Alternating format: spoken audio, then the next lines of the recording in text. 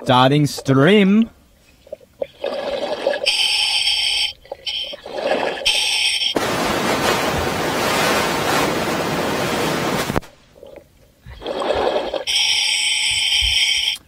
Groundskeeper Willie, you are live, you are live. A very good Saturday morning to you all. We are live from underwater at a very special location called Fish Reef. So it's Lauren here, all the way from Bonnie, Scotland. We have Hungarian Emil on the camera, and we have Aussie Patrish on the surface. Now, today is exciting for so many reasons. We're at a new location called Fish Reef, also called La Mesa in Spanish, which means tabletop, because it looks like a tabletop. So we're going to explore this new site, and who knows what we're going to see. But also, today is National, or International should I say, Shark Awareness Day, one of my favourite days. It's time to celebrate sharks, and there is a chance today we might even see a nurse shark called Finn. We never know, so we're going to keep our eyes open for Finn.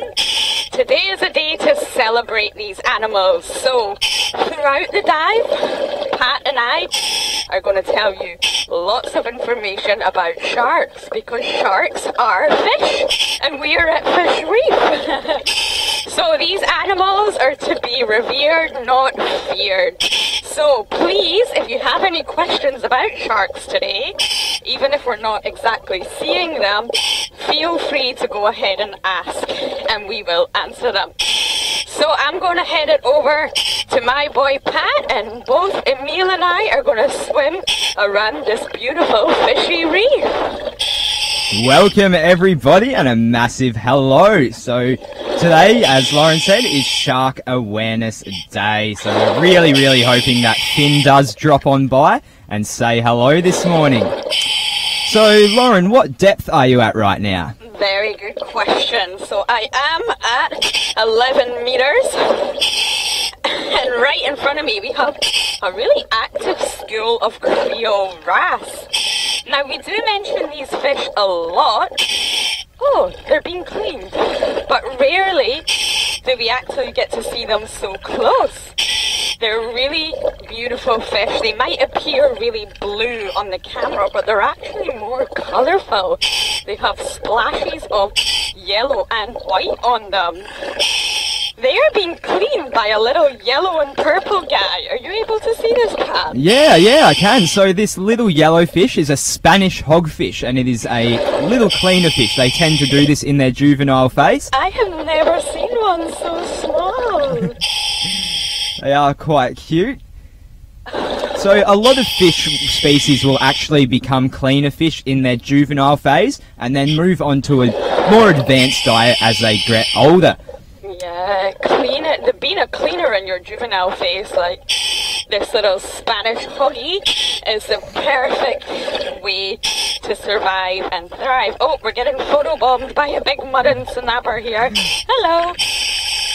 Well, these guys are just the most curious fish, I would say, that we have here. This one's really big, and I think he's coming to check us out to make sure we don't have any squids or lionfish in our pockets, which I can assure you we don't. So yeah, back to the cleaners. It is the perfect way to avoid being eaten. It's the safest thing you can do.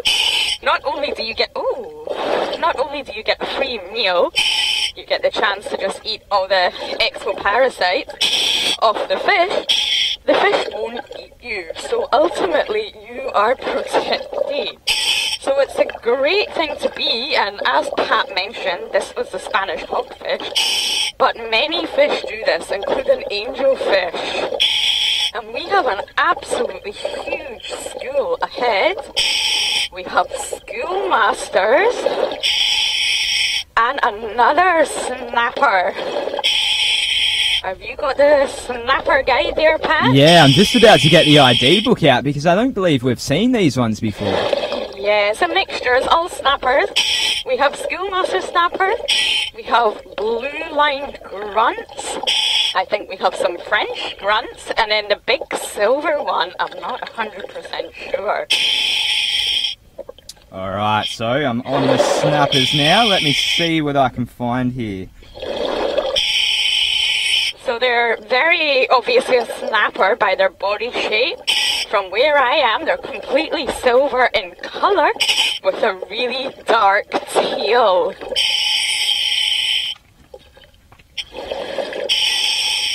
I am going to be honest with you all, I'm very good at IDing fish, but I think my worst fish to ID are snappers and groupers.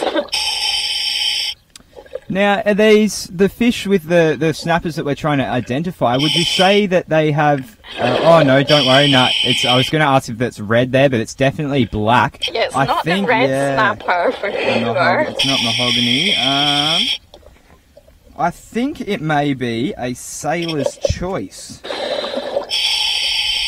It's a very, how would you describe it? Standard looking fish. If you know what I mean. If I was to draw a fish for someone, it would probably end up looking like this. It's very nondescript. Yes, he's a very fishy fish, this one. So, I believe that these ones are the sailor's choice. Oh, wow, so is that a new one then, Pat? It definitely is one, and they are actually a grunt. So grunts and snappers are essentially the same, but yeah, sailor's choice. Oh, awesome. Yeah, grunts and snappers are pretty much the same thing.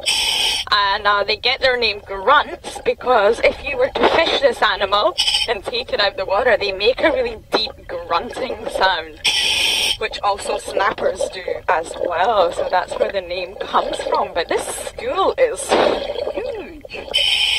It's lovely to be swimming among schools, and apparently there's a lot of big schools of fish on this reef. And obviously that's where it gets its name, Fish Reef, from. So I do feel like it's going to be a fishy dive, but I have got my hope to see fin and their shark, but also some turtles. It's very early in the morning here in Grand Cayman, so normally this is a perfect time to catch sight of a turtle who's just kind of wakening up and looking for breakfast.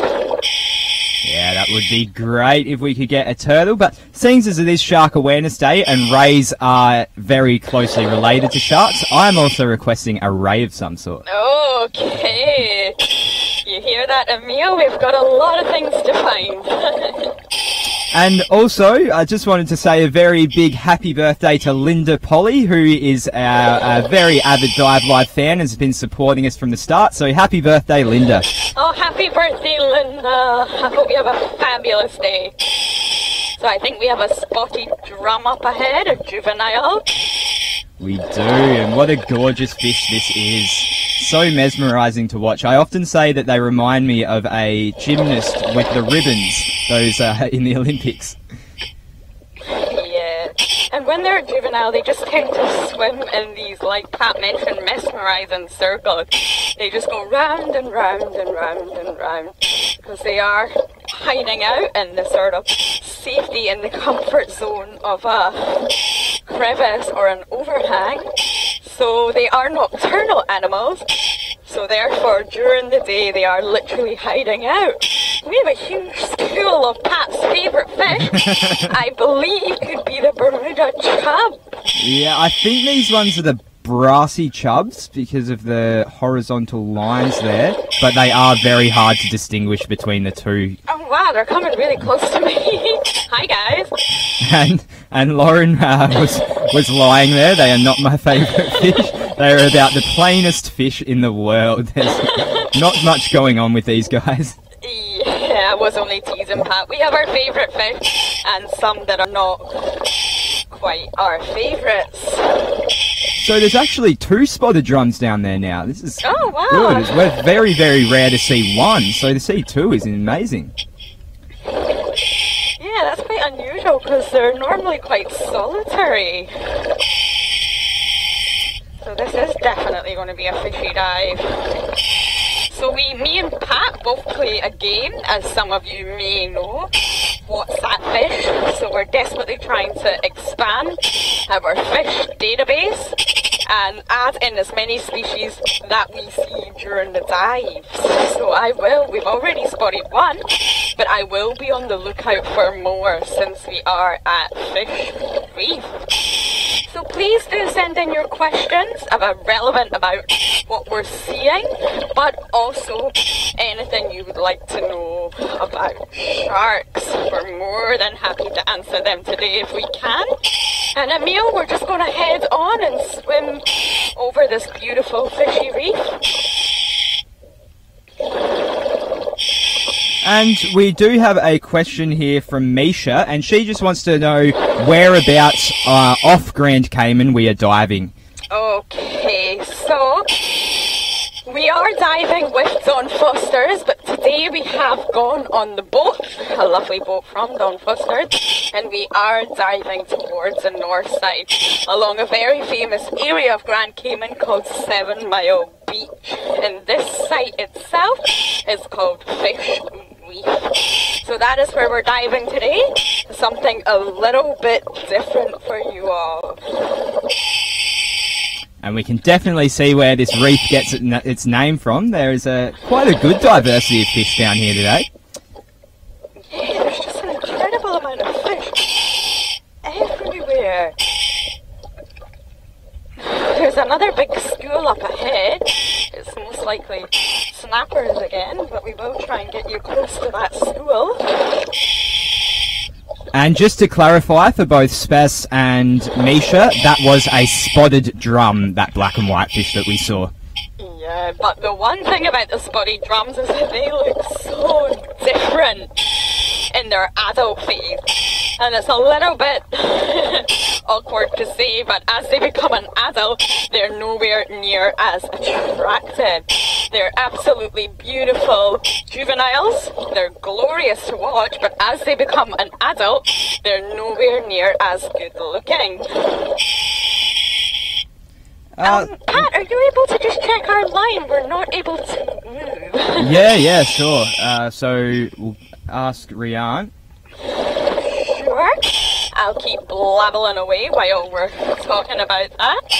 So this reef is known as Tabletop, and it is literally a big outcrop of coral coming up from the sand, and it just spreads out like a big tabletop. So if you like, we at the minute are on the top of the tabletop, and we're just going to look around as much as we can. I'm still only at 8 meters, and the shallower we stay, the longer the dives can be.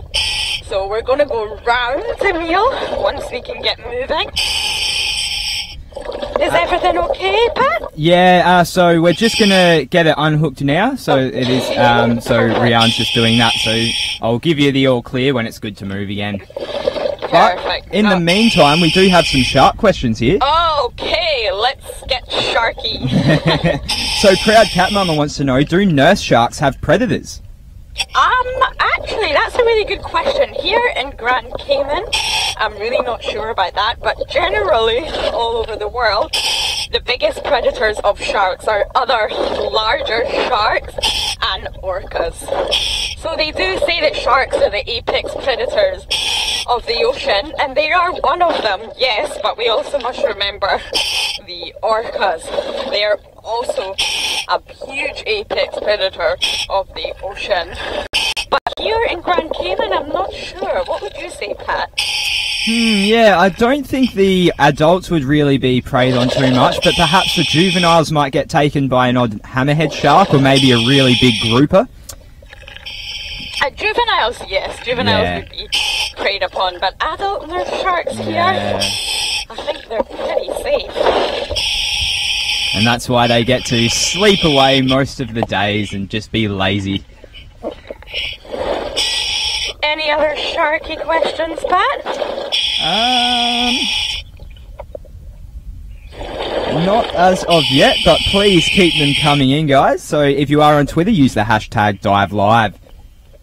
And we will try our best to answer them. Well, actually, we do have one here from P Hart asking, is it true that sharks need to move 24 hours a day all the time? Most sharks, yes, not all of them, but generally most sharks do need to keep swimming all the time, especially the large predatory ones. So they always need to keep swimming, same with mantas, but there are some sharks that are able to rest on the bottom, the nurse shark being one of them. So sharks do not have a swim bladder. We regularly talk about that regarding fish, but sharks do not have that. They do have big, large livers full of oil, and that is what they use to help control their buoyancy. So most sharks do have to keep swimming. And take care, no, the line is coming up to the boat, so we don't have to have it all the way back to land when we're on the boat. So diving off a boat is a little bit different for us. So we are attached to a very long line, which is why we have to sometimes check on it. And the line is just going back up to the boat. And Big Tex would like to know... Prey on these stingrays. So there has been sightings of hammerheads, but most of the sightings are from very, very, very early in the morning. So you would have to be lucky to see a hammerhead, I think. Have you ever seen one, Pat?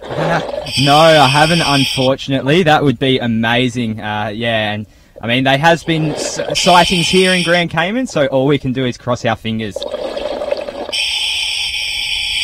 we're just having a look a little bit deeper in this reef for you before we go shallower, just to see if we can find anything interesting.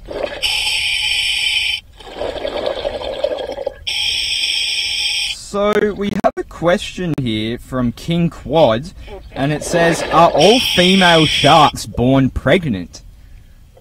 I don't believe so. I have never heard of that. Have you, Pat? No, I haven't. Maybe you're getting confused with the fact that some sharks can get pregnant as soon after they give birth, like immediately, on this thing called conveyor belt babies, where they have a baby coming through constantly, but no, I don't believe they are born pregnant. Yeah, the sharks group is a really sort of broad and diverse group of fish. There are well over 450 different species of sharks now, and they inhabit all different types of ecosystems within the ocean. And they range from very small sharks, such as the dwarf lantern shark, that can actually fit in the size of your palm. I've got relatively small hands, and they can fit in my palm, to the great size of the whale shark, which is around 15 meters, about 50 feet. So they range in size, but they also range in their diverse range of diets. So they all have different mouth structures and different teeth. So for example, the great white shark will have really pointy, jaggy teeth for gripping and tearing apart their prey. But then you get the filter feeders, who just open their mouth and suck in all of the plankton. They don't really need teeth. And then you get ones like the nurse shark, which have sort of plates that work like a mortar and pestle, and they grind all the hard-shelled prey and mollusks. So there's such a diverse range of sharks. They also have such a range of reproduction methods. They're not all the same. There is scientific evidence that suggests some sharks, not all, can actually fertilize themselves, become pregnant without a male. So that is definitely phenomenal work, and this little mudden snapper has been following us the whole time. We just thought we'd give him some attention. So yes, I don't believe sharks are born pregnant. I've never heard that before, but if you do have any other information, do share it with us. But well, yes, there's such a huge range of different reproductive methods. Well, he did follow up by saying that hammerhead sharks are born pregnant, but it's actually not that. It's what Lauren just said. So they're not born pregnant, but they can get pregnant without a male. Yeah, there's lots of scientific evidence looking into that now, actually, that sharks are able to become pregnant without a male, which is incredible. It's not something that we as humans are too familiar with. So I don't believe they've sort of researched it enough, but yeah, I was reading up on that the other night, so great point.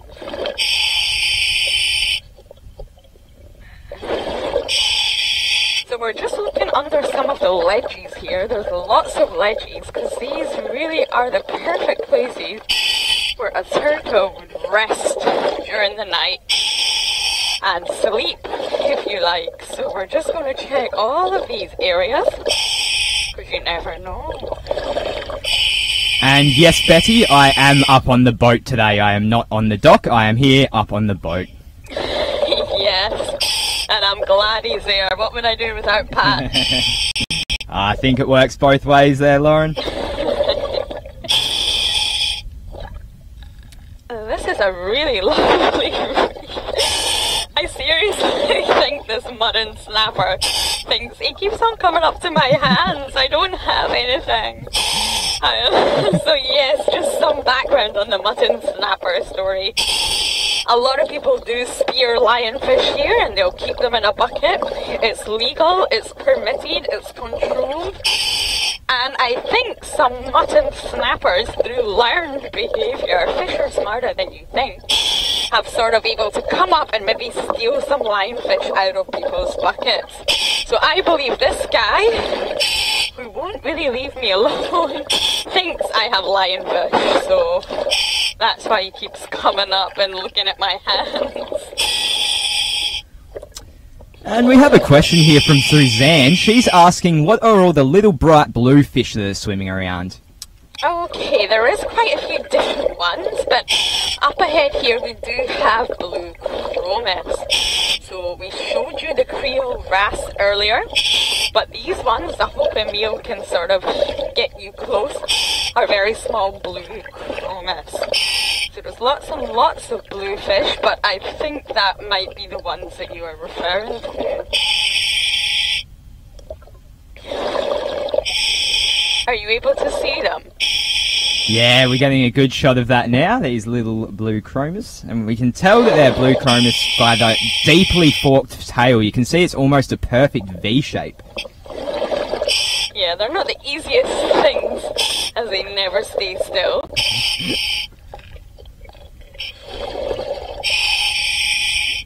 They are quite pretty when you observe them up close. I don't think we've ever actually had one with the zoom before, and Emil's doing a really good really good job of capturing this. Yeah, they're very, very beautiful fish. Bright blue, very striking. And from a distance, the Creole wrasse and the blue chromis look very similar from a distance. So we've kind of done a full circle of this lovely fish reef, so we are going to go into the centre of it. Wow, this blue chromis is being cleaned right now by a goby. I've never seen such a small fish really? be cleaned before. Not that close. I can't see it. This is cool. Wow. So even the small fish have to get cleaned by even smaller fish. And off they go. That was awesome. What a great little sighting.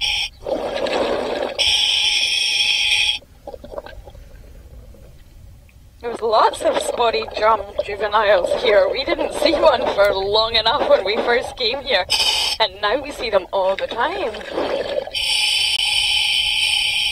And I know you couldn't see that exact blue chromis, but Betty was asking how big it was, so maybe you can just tell us how big they usually are when we see them. I saw the blue chromis, okay. I just didn't see the goby. Yeah. So I would say it was about 3 to 4 centimetres.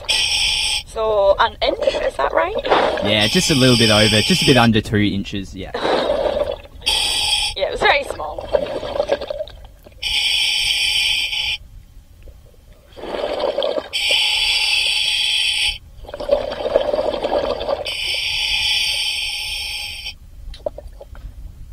So we're seeing more grunts as we come through here, and the little purple and yellow fish to the right are royal grammars or fairy basslet. Oh, and it looks like we have a Christmas tree worm as well. Oh yeah, we have. We've got everything here. So this Christmas tree worm is obviously burrowed into the coral. and it's a yellow colour, but they do come in all sorts of different colours. And it may look like there's one worm here, but I can assure you, it may look like there's two, sorry, but I can assure you it's just one. Emil, can we show everyone the Christmas tree worm? Yeah, so the worm, the animal, is actually living inside the coral. It's a type of segmented worm, and it lives in a little bunker inside. Now, many people think they sort of bury and bore their way into the corals, but they actually don't. So there is separate sexes of these animals. There's males and females, and they do broadcast spawn, very similar to fish. They will just release their sperm and eggs into the water column, and the fertilized larvae will just nestle against the coral and sort of force the coral to grow over it. So they don't actively burrow themselves into the coral. Now, the appendages that you're looking at, the two crowns, or the two Christmas trees, you can see where it gets its name from, they actually harness oxygen, so it acts as a sort of respiratory organ, and it's how they feed. So they can't move, they're completely stuck in this coral for life, but they are able to capture bits of food and plankton that pass through them in the water. So not only are they able to capture the food, but they're able to sort through it. So they're able to sort of say, no, I don't want that. Oh yeah, I'd like this. And the food that they do want, they sort of just pass to the mouth in a conveyor belt style. So that is what we're looking at ahead, a Christmas tree worm. That's awesome. And Spess wanted to know, can we tell whether it's a male or a female? That's a good question. Unfortunately not. A lot of animals do have separate sexes, but it's not possible for us with the naked eye to tell exactly whether it's male or female. But many people think that this is two worms. Oh, have they gone back inside? There we go. So they're actually able to hide in their bunker whenever they sense danger. They're able to sense light and sense shadows and movement. So if they feel something is coming too close, namely a predator, they are able to retract those crowns back into their little burrows. Not only that, they're able to cover the opening to their little bunkers with a special thing called an operculum, which just covers that entrance and keeps them completely hidden and safe inside.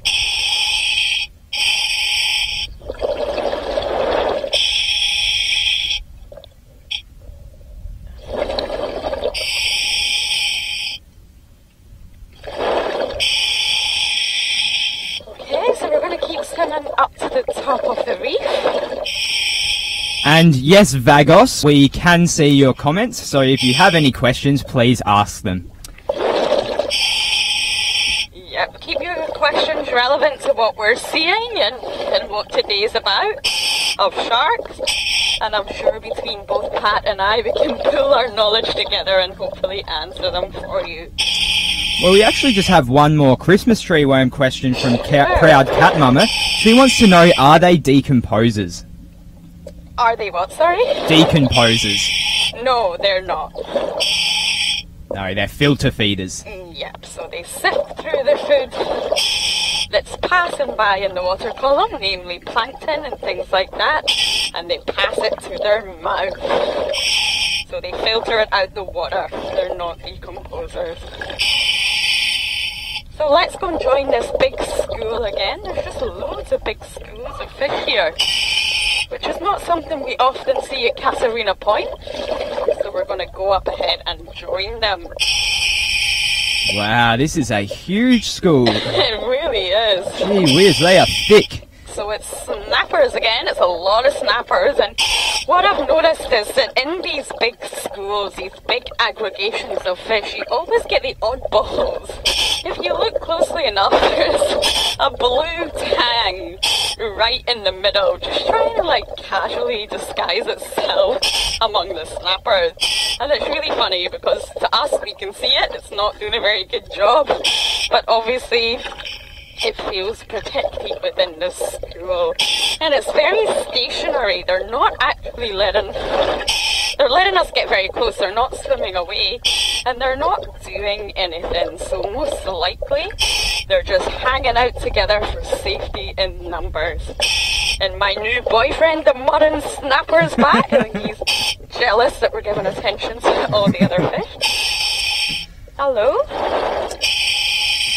Now, Lauren Love Dogs has been a great dive buddy and just checking up on your air there. Oh, she always does. Thank you, Love Dogs. I have 110 bar.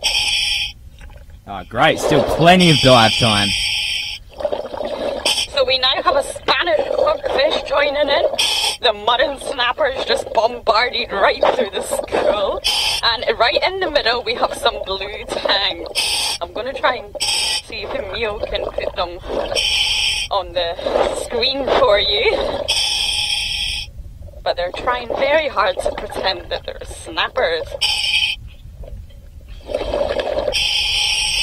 So we do cover this sometimes in our dives, but it was something we actually learned to one of your questions. When we were asked, we didn't actually know.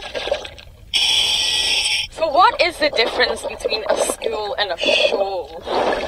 Well, there is a difference. They're not used interchangeably. So a shoal is basically when fish come together for a purpose. So it's a fish aggregation. Oh wow, what is this massive fish approaching?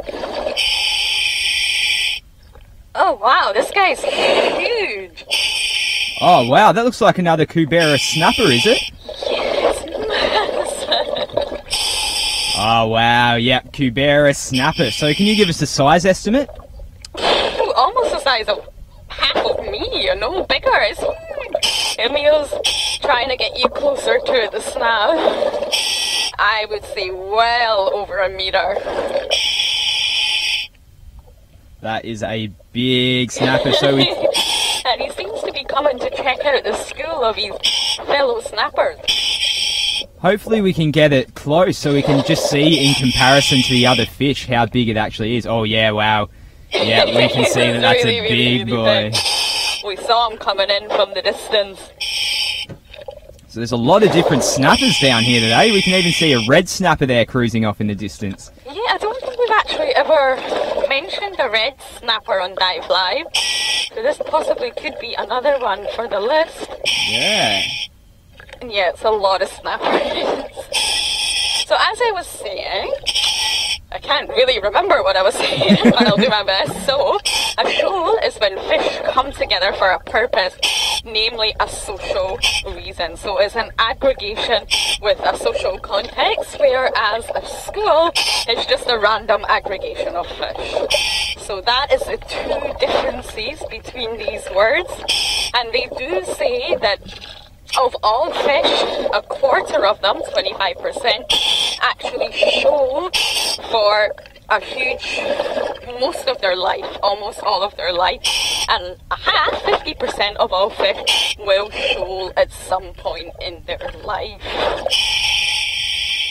Yeah, that's great. And we actually have a really good question here about schooling from Take Care. He wants to know, is there a leader or a leader of this school? Great question. We haven't actually gone through this in quite some time as well. So believe it or not, there is. So schools or shoals were not really understood for a long time because fish are so alien to us. It took a long time to understand, how do these schools work? How are they controlled? How do all these fish know which direction to go in? How are they all staying so tightly together? Well, yes, there kind of is a leader, but this leader can change. It's more of a role, and it's normally the fish in the center of the school is able to control the whole school, able to provide sort of warnings, instructions, and direction. So I think Emil is getting such a great view of this school for you, but all fish have something called a lateral line. If we are able to sort of point it out to you, we will. And this is almost like an extra sense. So we can obviously touch, see, hear, smell and taste, and so can fish. But they have an extra sense, something that's hard for us to understand. And it's a line that runs along the sides of their body from their head to their tail, known as the lateral line, which is filled with little pores. And these pores have special hairs, if you like, which can detect pressure changes in the water around them. And they use this sense within the school to take lead and take charge of the school itself. So I'm not sure how close you are to any of the fish, Pat, but are you able to see any lateral lines? Yeah, we definitely can. So on these ones with the black tails, the sailor's choice, if you look just behind the top of the operculum or the gill covering, you can see a line that runs all the way down its body there to its tail. So yeah, we're getting good views. I'm glad you can see it, so you know what I'm talking about. Now, Lauren, your mum here, I reckon she's out to stump you because I don't know the answer of this one. Oh no. But Elaine wants to know, how is the leader actually chosen of the school? I was actually just thinking that as I was sort of giving my explanation. I'm not entirely sure, but I'm guessing it's to do with the arrangement of the school. So somehow, within their, it looks a bit messy to me, but within their arrangement, because they're able to detect pressure changes, they must be aware of which one is in the centre. But honestly, I'm not 100% sure about that, so thanks, Mum. Because it's just, I could follow these fish all day, it's absolutely insane. But there are a lot of fish known to attach themselves to schools, and they're aware that they're doing it, and it can be really annoying for the fish in the school. So an example would be the trumpet fish. The trumpet fish is actually able to change its colours to blend in with other fish, and sometimes they do it to the blue tang. And the blue tangs get very annoyed to find the trumpet fish sort of attached to them, and they do their best to shake them off. So there's been evidence that this whole school will charge at the bottom of the seafloor, rub themselves against the seafloor, and all dart off in opposite directions to try and get rid of the trumpet fish. So hopefully these guys won't do that to us. Hopefully they don't want to get rid of us too easily. And Spess was just asking about that big Cubera snapper before. He wanted to know what the average weight of one is. And I'm not sure of the average weight, but I know the biggest one ever caught was 57 kilograms or 125 pounds. So that is a big fish. That is a very big fish. We saw it coming in from the deep and I almost thought it was a shark. It was so big. I wonder how many fish are here in this school. It's definitely over 100 for sure. There is so many. Yep. If I had to estimate, I would say 200 at least, minimum. We'll wow. go with your figures because I'm terrible at that game. So Liana just wanted us to clarify why some of these fish have a black tail and some have a yellow tail. Oh, that's because they're different species. So they are both in the grouping snappers, in the snapper family, but they're different species, so they have different colorations. So the one with the yellow tail are the schoolmasters, and the other ones, what did you say they were, Pat? They're sailor's choice. There you go. So those are maybe the sort of two that you can see. But there is actually also blue striped grunts and French grunts in there as well. And they're all part of the same grouping.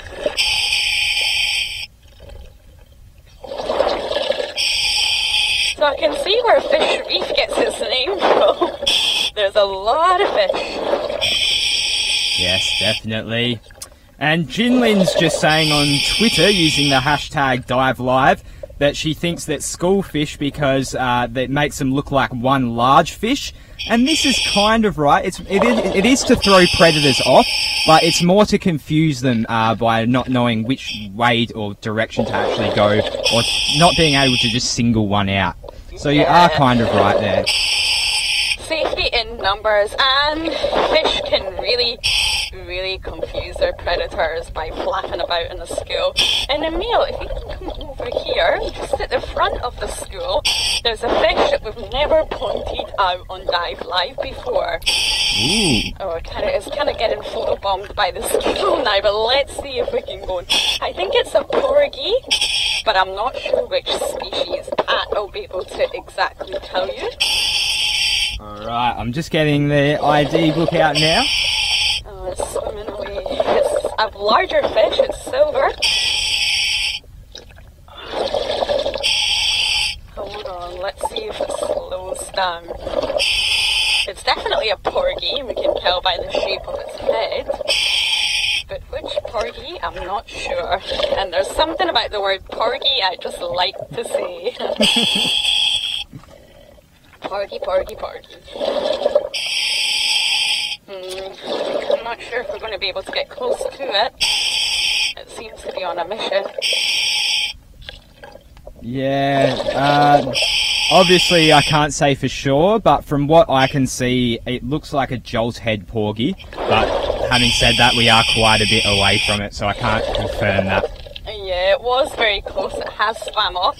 I'll keep my eye on it, and hopefully, whilst we sort of hover around and look at the other fish, it might come back.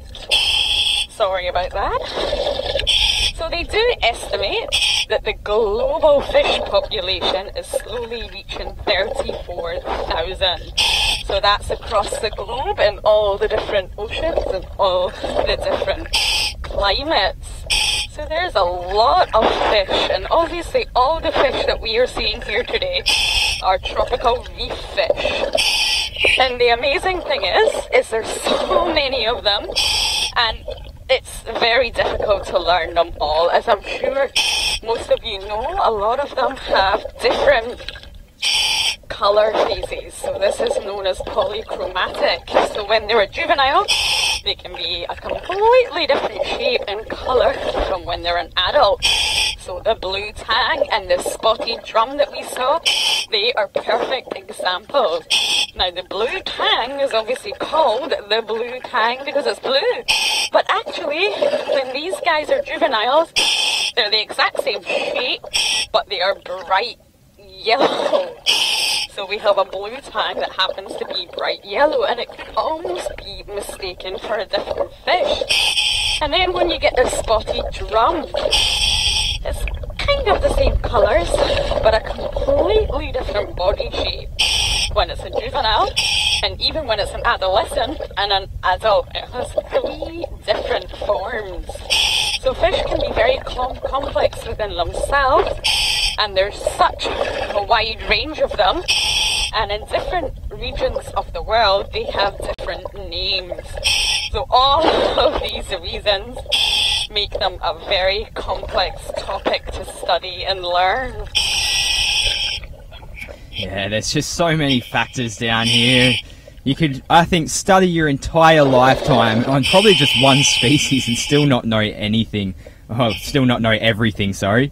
Yeah, and I think we have some harlequin bass in front of us. We have 2 of them. Yes, so these are ones we also don't often see. Wow, that was very quick the way it darted just then. Did you see that? No, what just happened? Oh, it just moved extremely quickly. It went from one spot to another almost like it teleported. They're really beautiful fish, these ones. Yeah, very intricate markings we can see there, and they are a sea bass. Yes, a sea bass is a huge group of fish. It contains over 150 different ones. And it looks like this porgy is getting cleaned a meal. I'm desperate to show you guys the porgy. So we're going to approach slowly and see if we can get it. He looks like he's having a good old clean. Cool, I'll get that ID book out. And just while we're going over to it, it looks like it's swimming off again, is it? And no, they can hear us. But Marcy and your mum both want an air check, please, Lauren. Oh, I'm on 80 bar. So that's 80 bar. So normally we end the dive at 50 bar. So we still have lots of time left. And I'm pretty shallow, so we're just going to go round and round the top of this tabletop and see what other fish we can see. Yeah, this porgy's just not having any of it. I really wanted to show you guys, but it seems to be really shy. So I'll keep my eye on where he is, but for now, we're going to explore this area. Oh, the chubs are back. Yes. So we did actually have Spess asking, do we get chubs here? And yes, we do. They're right here. There you go. Now, I was told by the captain of our boat today that these are definitely the Bermuda ones. But Pat mentioned they could be the brassy ones. So I'm really not sure. They're both two very similar looking species of chubs. So it's definitely one or the other. Here, I've got the ID book out, so I'll confirm that if I can. They do look so similar. Oh, they are notoriously difficult. They're both got the exact same body shape, and they're both silver.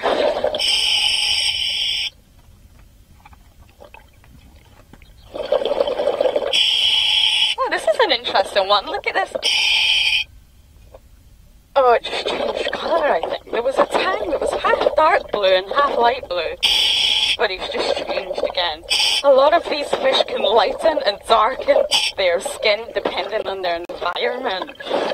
Another great thing that makes them complicated.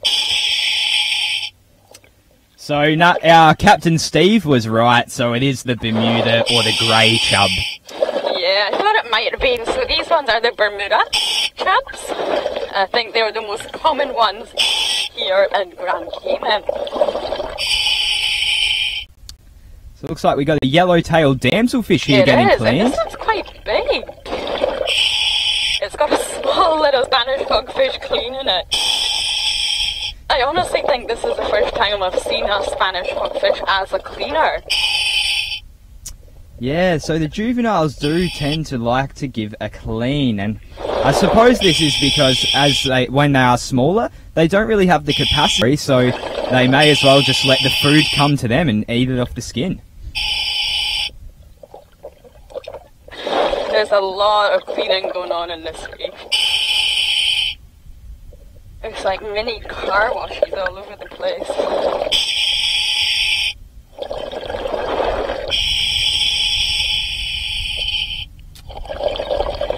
So just to clarify, Spaz, that was a yellow-tailed damselfish that we saw.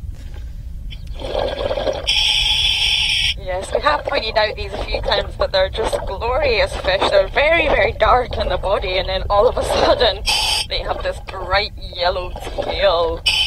Oh, we have a little birdfish. Oh, cute. How lovely. It's hiding out among the gorgonians. It's very small. I actually think it could just be a juvenile, or at least an adolescent. And this is a birdfish, which is a type of porcupine fish. But I think they might call this the balloon fish here. And if Emile is able to get you a good shot of the eye, you will see the whole galaxy inside of it. They have one of the most beautiful eyes I have ever seen. Let me know if you get a good glimpse of that. Yeah, this is incredible. It looks like some sort of gemstone. Yes, it's lovely, and yeah, this is definitely quite a young one, maybe not a juvenile, and it's trying to hide out amongst the gorgonians, but it's not quite working. So this is a type of porcupine fish. They just call it the burrfish here. So you can see the spines lying against the body, because they will do exactly what the others do. They're able to rapidly pump in water into their stomachs and inflate like a balloon. And in doing that, the spines against the body will become erect. So it will be like a giant spiky balloon, if you like. And this is the ultimate defense against predators. So the minute they sense danger coming, they just rapidly inflate. It really doesn't take long. And then they become almost indigestible. So the predator will think twice about eating them. And in my previous career, I did encounter a dead adult female lemon shark on the beach. It was a very upsetting sighting, but we were asked to remove her. And when we got closer, we realised she has a huge inflated porcupine fish wedged in her mouth, which has effectively caused her to drown, if you like, because she wasn't able to pump water over her gills. She wasn't able to get oxygen because this porcupine fish had blocked that. So unfortunately, these two beautiful creatures ended up dying. So it does show you how effective the fish inflation really is. Yeah. So cute. So we know that there's a lot of relationships in the ocean where, you know, both may benefit from the interaction, or one will benefit and one will negatively be affected. But for them both to be negatively affected, I don't think I've ever heard of that relationship. Yeah, it was such a rare sighting, and it was such a sad moment for me because they're both glorious animals, and the shark had obviously made a wrong decision, if you like, and chosen the wrong fish, and the porcupine fish had tried to defend itself. So what's interesting about these fish is that they have actually chosen self-defense mechanisms over other abilities in order to evolve. So the porcupine fish are really not good swimmers. They're very cumbersome, they're very awkward, if you like, and they sort of struggle to go really fast. Which you may think, oh, well, that's not a good idea because then they can be caught. But that is where the self-defense comes in. So they've kind of evolved these mechanisms to replace the fact that they're not good swimmers. So not only do they inflate and they have spiky spines, their flesh also contains really high levels of a special toxin called tetrodotoxin, which is extremely potent and is said to be 1,200 times more potent than cyanide. So they're armed with all these defenses. So if I was a shark, I definitely wouldn't want to eat a porcupine fish. No, I don't think there's many that would be wanting to eat them. So, Lauren, we have Phil and Luigi, both on the Paddy YouTube page, asking for a temperature and a depth check. Okay. Well, I can confirm that it's still at 8 meters. My watch tells me all this information. The tabletop that we're on is all 8 meters, so I haven't really changed. And let me just get the temperature for you. It is, in fact, 28 degrees Celsius, so I think that's 82 degrees Fahrenheit. Yes, you are right. So it's nice and warm down here, and I've got my wetsuit on. Have we lost the little birdfish? Where did he go? Oh, he's here. So a lot of people wonder, there is a sort of theory going around that these animals can die if they inflate too much. So that is not correct. They won't die, but it takes them a long time to deflate. They have a lot of trouble sort of getting rid of the excess water, and it takes them 5.6 hours for their metabolism to get back to normal. So a tired fish is a vulnerable fish. So effectively, they can definitely get eaten up by big sharks on the deflation stage. So it doesn't kill them, but it definitely isn't good for them. And Richard, so for our beard, I know you did join in late, but we're not actually at Casuarina Point today. We are out on a boat at a site called Fish Reefs towards the northwestern side. Yes, a little change from Casuarina Point today. So we don't know these reefs as well, so it's sort of an exploration for us as well as it is for you. Now, we were going to try and get that porgy for you one more time, but it's off. I think it's a little bit too shy. So we will be wrapping up the dive shortly, not now. So if you do have any questions, please please feel free to ask them. And I hope you enjoyed the first dive of Shark Day.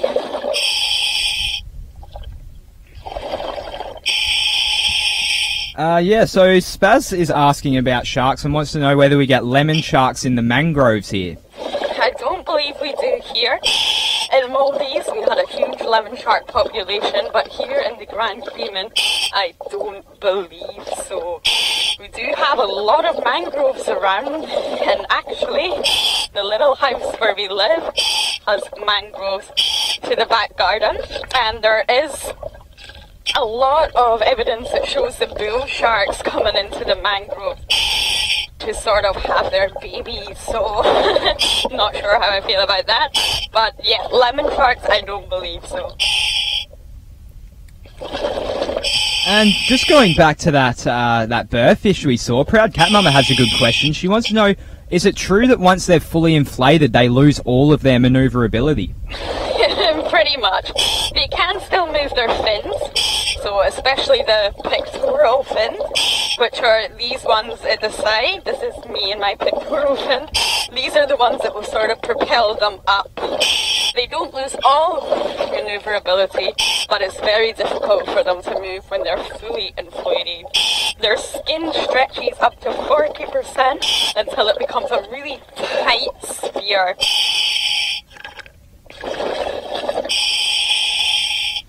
And no, Bernard, unfortunately we do not get great whites here. I got them a lot back in my hometown, but that was back in the colder, temperate waters. Yeah, unfortunately. It's another animal for my bucket list there.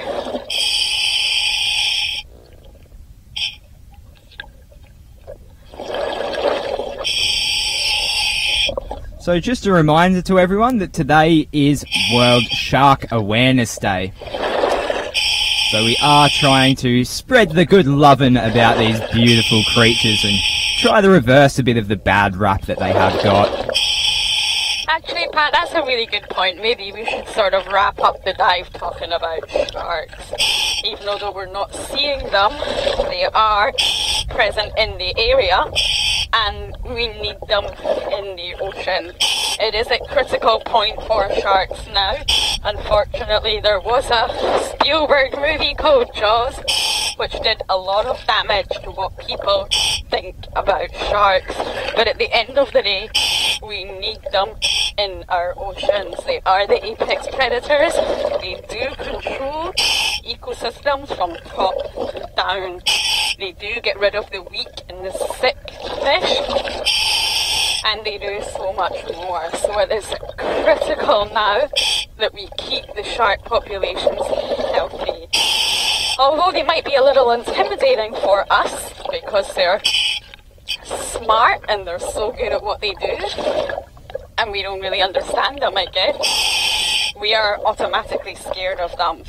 But whether we're scared or not, we need to keep them in our ocean. And today is all about them. They have their own day in the calendar. So at least today we can celebrate them a little bit. And do we have time for one final shark question? Absolutely. So, Spess wants to know, he heard that they are enjoyed in soup in some places, shark fin soup, which is really bad, but he wants to know what other threats there are to sharks. What was the question? Can you repeat it, sorry? Yeah, so he said that he knows that they are used for shark fin soup in some places, but also wants to know what other threats we are to sharks. Yeah, so obviously, just to sort of expand on that, the biggest threat at the minute is sharks being killed for the shark fin soup, like Pat just mentioned. So it's only such a small part of the shark, just their fin, that is taken and used in an Asian delicacy as a soup. There is also other threats, and one of those threats is the fact that we are scared of them. So a lot of people just kill them because they're scared of them. And also the fact that they can get stuck in our fishing gear by accident. So a lot of sharks get pulled up when they're not being meant to. Their skin is also used to make boots. It's very specialized skin and it's very leathery and it can be used to make special leathery boots. There's also a traditional Chinese medicine where they believe that different parts of sharks are good for us, especially their cartilage. So there's so many parts of the shark that can be used, and these all accumulate to the threats. Lastly, shark's liver. It's full of oils. I did mention that earlier. And a lot of people back in the day used to kill the shark just for the oil so that they can clean the boats. So many threats, but at the end of the day, we need to start conserving them. So I am at 50 bar now, and that is where we end the dives here. So I just wanted to say thank you for joining us on this fantastic dive. It was really fishy and it was really fun. Thank you, Emil, and thank you, Pat. As always, I'll be on the surface with you very soon. So please join us again at 11 AM. We will be doing another boat dive somewhere special, and Pat will be with you underwater. So until then, see you soon. Yeah, looking forward to diving with you all in a few hours. Thank you, Lauren. Thank you, Emil. And thank you, our diveLIVE family.